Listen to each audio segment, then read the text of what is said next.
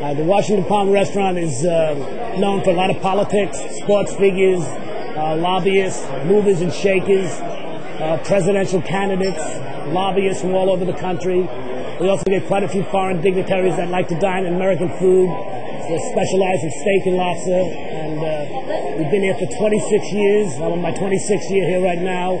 We've been through over 5 administrations, both Republican and Democrat. So we have to kind of walk the fence and, take care of the Republicans, take care of the Democrats. Typical bipartisan restaurant.